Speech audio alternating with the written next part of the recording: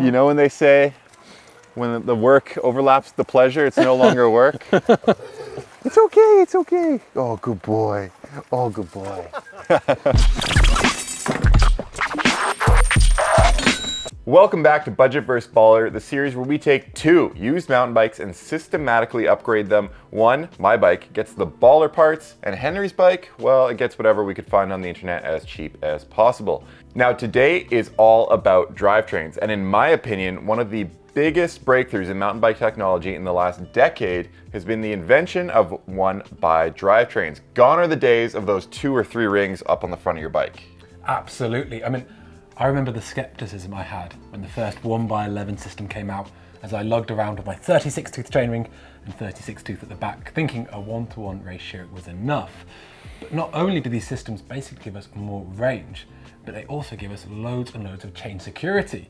I mean, lots of us don't even run chain devices anymore on our 1x setups. Henry, don't speak too soon. We've seen a lot of new drivetrains come out in the last decade, and a lot of them seem to offer trickle-down technology. How do you think yours is going to stack up? Well, I'm actually really curious for this one. I think from the outside, when you look at drivetrains, even comparing between brand to brand, there often seems to be something of an imitation game. And I'm really curious to see how much of that tech has trickled down to the cheapest drivetrain we could find. Because from the outside, it looks pretty good. But what have you gone for? I'm guessing it's pretty pricey. Well, Henry, as you can imagine, I've done this properly. Today, I'm going with SRAM's wireless GX Axis drivetrain. That is wireless electronic shifting. And to top it all off, I'm adding Cane Creek's E-Wings, titanium cranks, the whole package, $2,200. Actually, just north of that. But you know what? The cassette's rainbow, so I think that helps. Well, I can imagine it does. Yeah, now the problem though with these larger cassettes can often be weight. Obviously, as you add bigger cogs, you're adding more weight. And a lot of the times it's kind of funny, you're paying for almost what you don't get because the machining there, they're taking away as much metal as possible, and that all costs money. Well, that's all very well and good. I mean, I imagine mine uses only the finest grade of pig iron.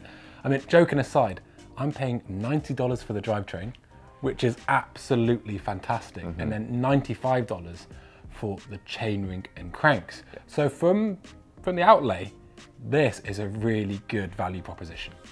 Yeah, absolutely. I mean, your cranks say XT, but they're not the XT we might know. Honestly, I'm pretty sure as long as it says XT, it's gonna be great. All right, well, Henry, you've got some internal cable routing to do. I've got some battery charging to do. Should we get into the install? Absolutely.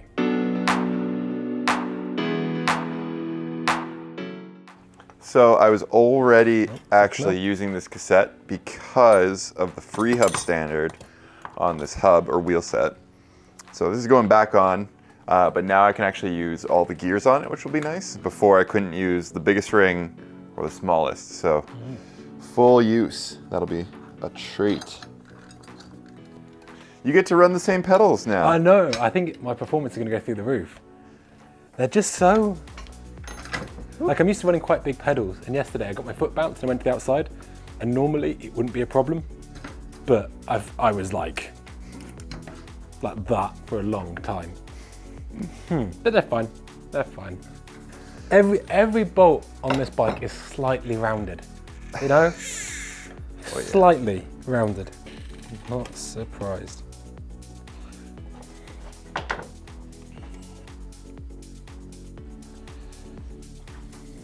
Henry, question for you. Go on. Do we lose the chain guides? Yeah, why not? Because then, you know, we have narrow wide rings. We don't need chain guides. Yeah, I mean, I'm quite attached to mine, but yeah, well, why not? Let's do it. Let's do it. We don't need the same. Jason, what we're going to do, if I may. Yeah, what are you going to do? That's what I'm going to do.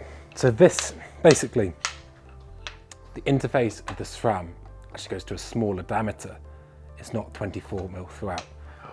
So you have your drive side, which is 24mm, and your non-drive side, which I believe is 22mm. But there is a spare drive side bottom bracket going around. So I'm going to take Jason's and go drive side for 24mm throughout. I love it. There we go.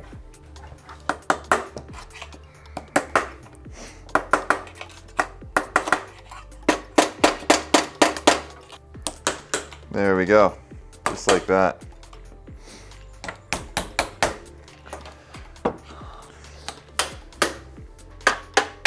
There we go. Look at that, proper tool for the job. Murky buckets. Look, it looks great. Perfect time to just clean it all out in there. Holy. See all that in there? Actually doesn't feel that bad. I think we got away with it. I told you I knew what I was doing. I've been to Hammertown before.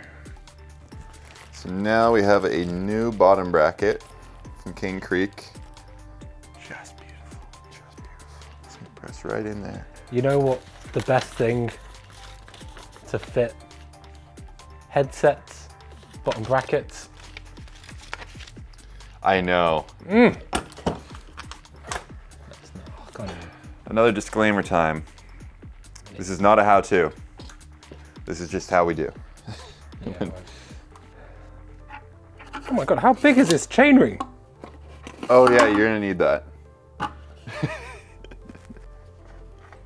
Moment of truth. Oh, look at that.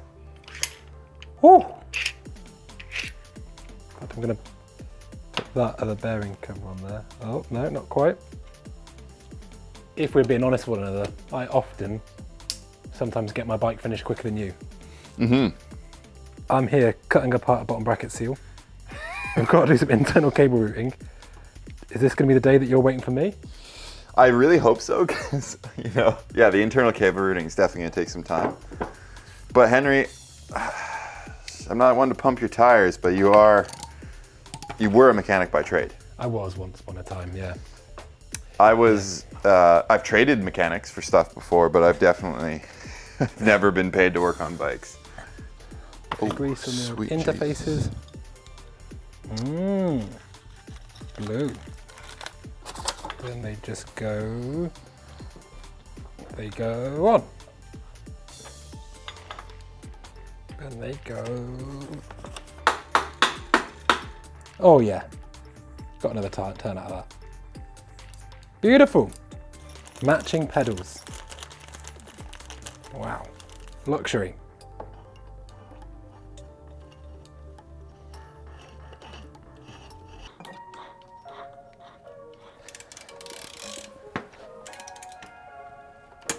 Oh, there we go.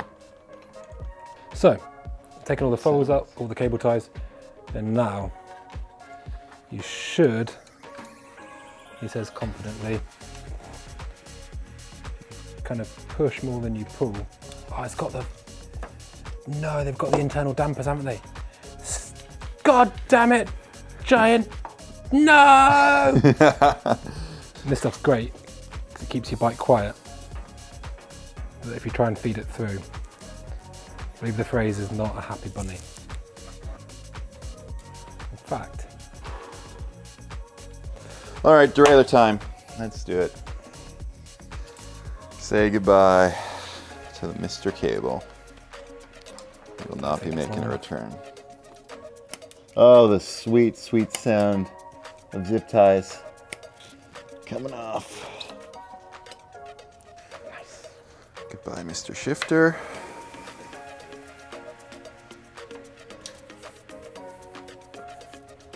And that is a dead shifter. Nice. Oh, beautiful. And look at, that's all you need. That's literally it. So good.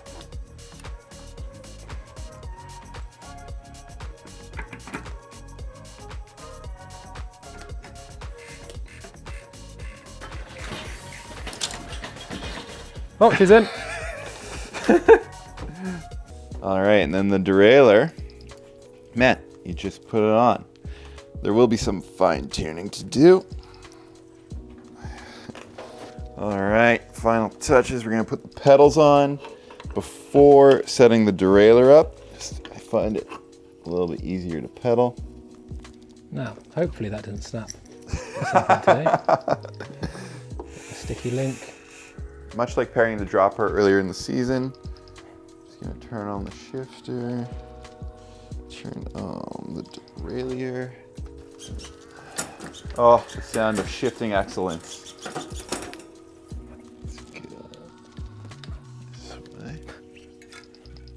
I can't get over the fact that your whole setup there is 200 bucks. Yeah. Like that's awesome. Especially if you're coming from a bike, you know, maybe that like $500 hardtail, and you just want a nice drivetrain. Well, I don't know about those cranks, to be honest. I'm only going to chirp you a little because this is probably the only time in this whole series that I'll be done before Henry in terms of install. The shift is actually not that bad, except this limit screw just keeps changing where it wants to be. Oh. I'll just clean up because really I have nothing else to do at this point. This is why I always talk about cable routing, because it makes your bike look like a nicer place to be. Your bike looks nicer for it. Yeah. And this bike looks far better. I mean, if it wasn't for this monstrosity. But yeah, pretty sure just got to cut these cables short. Sorry, these cable ties. And she's good.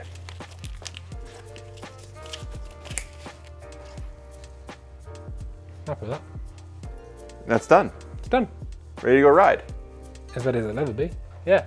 All right. Well, you actually chose today's test track. I did, yeah. Well, it's uphill? Yeah, so it's uphill, so it's a mix of kind of chunkier stuff. So it's not like, you know, you get some things that are technical single track and have lots of roots and little pads to climb up. This is quite a gradual gradient, it's very loose, some baby head rocks, and it's basically a moto run that has been rutted out by big old motorbikes to get up it.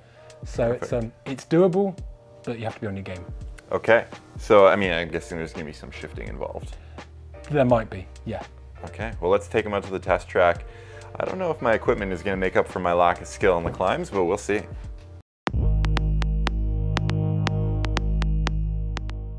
So we've come here to a climbing trail just outside of Squamish. Yeah, honestly, I'd never come here. Yeah. Now, this trail is going to ask a lot of our drivetrains because it's not just about what has the easiest gear, but climbing a lot of times is about traction. It's about avoiding pedal strikes. So we've got something that's loose, that's lumpy and bumpy. Yeah. It's steep, it's not crazy steep. You know, you should be able to get up it, but it does actually demand a lot of our drivetrain because we also have to shift under load, which isn't just a case of timing, it's also a case of, you know, finding the right place and having enough grip to do so. So when it comes to the high-end, eye-wateringly expensive drivetrains, what kind of things are you looking for?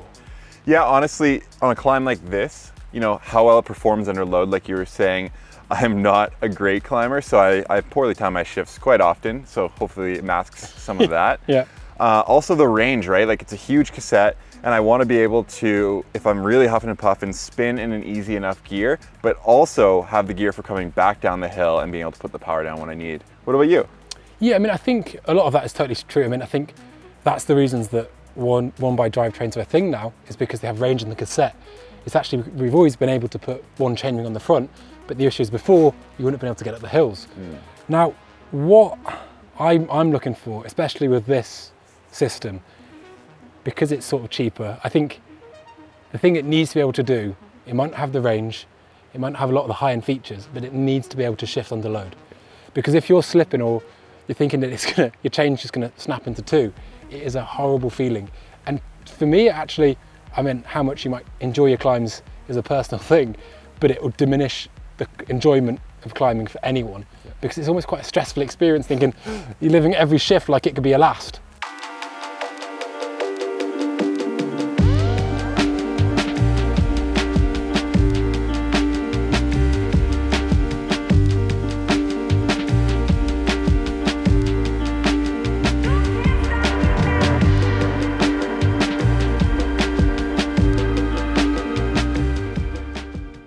You know, a couple of years ago, or in fact, when Shram did the first one by drivetrains, it was a 42 tooth out back. And I'm using a 42 tooth out back now. It doesn't feel very small. They were just built stronger back then. Jesus, it's not helped with a 36 tooth admittedly. But I remember I used to have a 34 42 and it was great. Yeah. I just got used to just spinning. Yeah, we're weaker now, and like myself, the 52 in the back, granted I have a 32 in the front. Yeah. I love it. I find myself in there sometimes if I'm just casually spinning up a steep hill because I don't need to get to the top that quickly. Yeah. So I'm ready to home, honestly.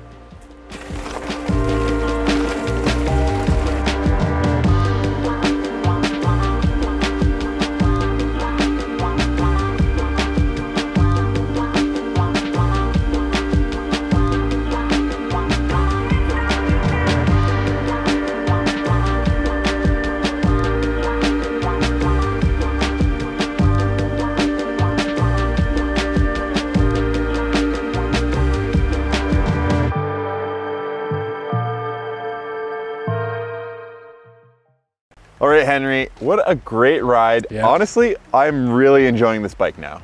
Yeah, I mean, you spent a lot of money on it. Yeah, just a few $1,000s. I mean, I guess there's the logic that even when polishing a turd, you're always going to get dirty fingers. So I don't know if that stands up at all. But I mean, you have spent a lot of money. You have got what is becoming now a very decked out bike. Yes. The drivetrain, such an important piece. How did you get on? Really well, honestly. Yeah, we were climbing that steep fire road to begin with and then some single track stuff at the end. And honestly, flawless shifting, under power even.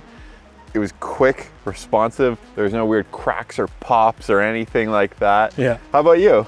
There were some cracks and pops, mainly from my knees. You know, it's hard, it's a tale of two halves. The shift is actually really good.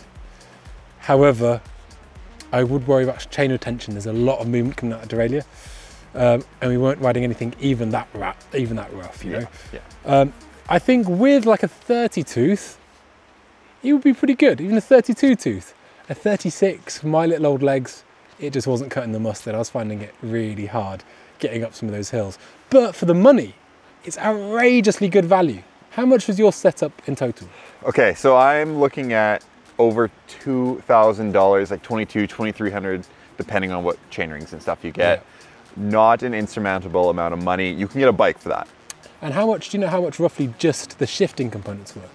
Just the shifting, so no crankset? Yes. Roughly $1,100 to $1,200. Again, there's some configuration there. That's a lot. Mine cost like, what, 95 bucks or something, 100 bucks? $95. I mean, you could just rip one off and it wouldn't even, well, only another 100 bucks compared to if you broke, you know, derailleurs do break. I know you've also got some fancy auto correction, but it's in a vulnerable place.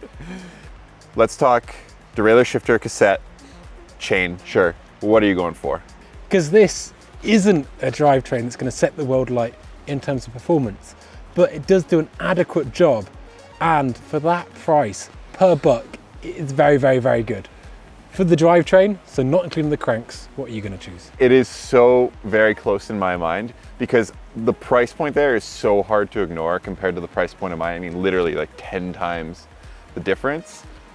However, I think I buy bike products sometimes to mask my own inability, and this drivetrain does that more than this one. And for that reason, I'm gonna splash out on the $1,100, $1,200 drivetrain.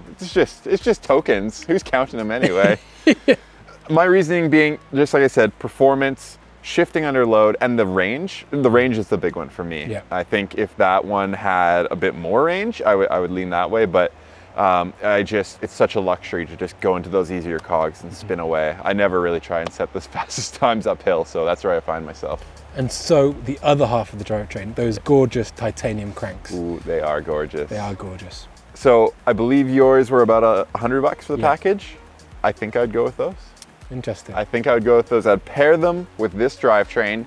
I would probably get a smaller front chainring, but even with that one and this bigger range, I think it would be more manageable. What about you? Honestly, I'd rather go, I'd rather set those cranks, take them from bike to bike. These ones, it might be naive of me, but I've never, you know, worked on lots of bikes from lots of different levels. Even like an entry-level square taper bottom bracket gives me more confidence in these things. They just feel like they're thrown together. There isn't even that much thread engaged on those little pinch bolts, you know? What's the worst that could happen? And it just makes me nervous. So for that reason, I'd probably splash. All right, Henry, you're splashing out on the cranks. I'm splashing out on the drivetrain. We have one more upgrade to make to these bikes. What is it? No, I think I'm good actually. I'm all set.